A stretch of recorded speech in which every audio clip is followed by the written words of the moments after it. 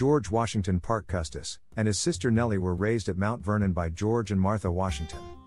When Martha Washington died in 1802, her will bequeathed all of her silver to her grandson, George Washington Parke Custis. Custis died in 1857 and the silver passed to his daughter Mary, the wife of Robert E. Lee. Mary and Robert E. Lee lived in Arlington House until 1861, when Virginia seceded from the Union and Lee went south to join the Confederate Army. The Washington silver was packed into trunks and sent to Richmond. Lee then sent the trunks on to the Virginia Military Institute, VMI, in Lexington, Virginia for safekeeping.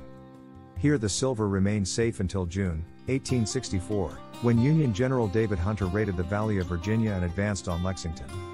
The Washington silver was saved from destruction by the actions of the VMI Superintendent Francis Smith and Ordnance Sergeant John Hampsey. As Federal troops advanced on Lexington, Smith ordered Hampsey to bury the two large trunks that held the Washington silver.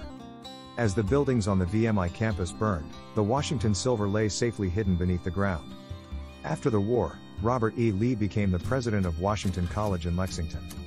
In the fall of 1865, as the Lees settled into their new home, they called upon their trusty friend, John Hampsey, to help unearth the two large chests of buried treasure.